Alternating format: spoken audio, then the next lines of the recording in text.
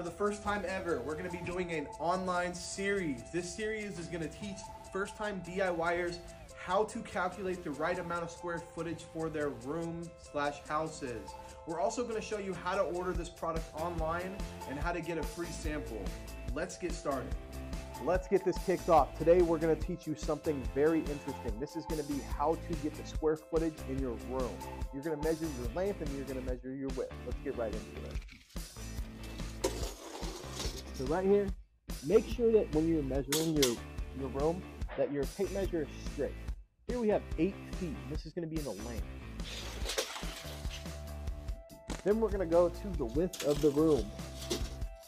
Again, make sure that your tape measure is straight all the way down. We have just under 12 feet. Just under 12 feet for that. Then we're going to go to our handy dandy notebook. And we're going to write down our measurements just so we don't forget. 12 times 8, that's going to be 96 square feet. So that means that we have 96 square feet. Next thing is we're going to figure out how many square feet come in each box.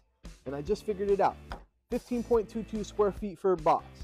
Then we're going to do 96 divided by 15.22, and it's going to give us 7 total boxes. Thank you for watching our video. The next step that we're going to do is we're going to get this room prepped and installed, but you'll catch that in part 2. Thanks for watching. Catch us tomorrow for the new video.